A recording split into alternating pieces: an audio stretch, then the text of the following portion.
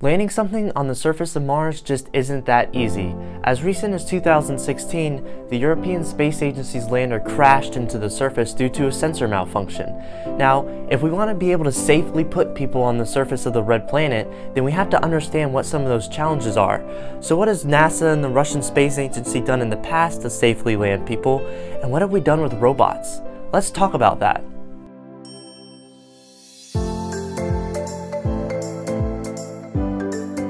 So one of the main challenges of landing something on a planet or a moon is having to go from the high orbital velocities that you are going to basically standing still on the surface. Now, that means you have to lose a lot of energy in that process. So there are two main methods of slowing you down, and the first one is aerodynamic forces, or aerobraking. Now, aerobraking is really efficient here on Earth. It actually takes a spacecraft from going from 79,000 miles per hour down to 22 miles per hour, going throughout the entire atmosphere by using heat shields, parachutes, and aerodynamic methods efficiently. Now, there are a couple issues with aerobraking, the first one being heat.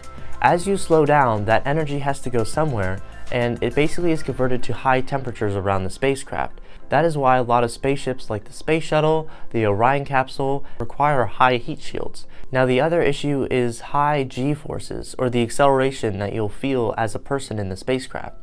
Now, since your velocity is slowing down so rapidly, you feel constantly like you're being pushed down, almost like you're on a roller coaster or a plane taking off. Now, this is a problem because if it gets above 8 or 9 Gs, or 8 or 9 times the gravitational force of Earth, then that's when your body could start to break down. So that's a big thing to consider when trying to land on Mars. Now, aerobraking techniques are a little bit more difficult on Mars, and that's due to the lack of atmosphere. For example, the Curiosity rover had a series of aerobraking techniques such as a heat shield and parachutes, which is able to bring it from its 13,000 miles per hour orbital velocities down to 225 miles per hour close to the surface. However, that's still too fast to land. So this is when we introduce the next technique, which is retropropulsion, or a powered landing. Now, how does a powered descent work? By pointing your thrusters in the direction of motion and firing them, you'll then create a force that pushes on your spacecraft in the opposite direction of motion. Therefore, you'll slowly accelerate yourself and slow yourself down as you reach the surface. Now, a powered descent is most popularly known for landing on the moon in the Apollo missions. The lunar module, or LEM, used a powered descent to go from its orbital velocity down to the surface of the moon. And that's just because the moon has a negligible atmosphere.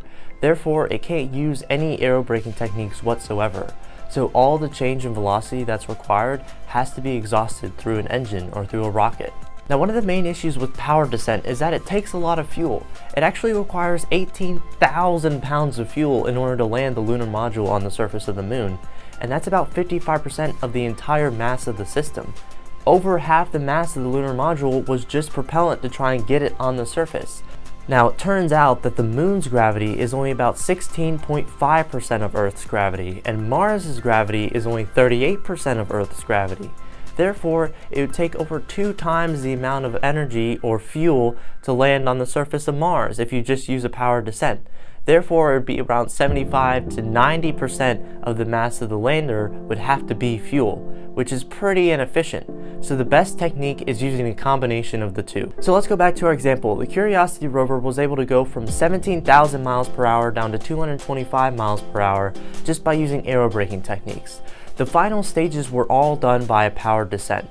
Once it hit 225 miles per hour, retro rockets then thrust out of the bottom of Curiosity, slowing it down to about 1 to 2 miles per hour. Then it was able to lower Curiosity rover on a sky crane and then safely put it on the surface at again about 1 to 2 miles per hour. Now, it turns out by using aerobraking with the heat shield and parachutes, it actually made the entire system 40 times more efficient.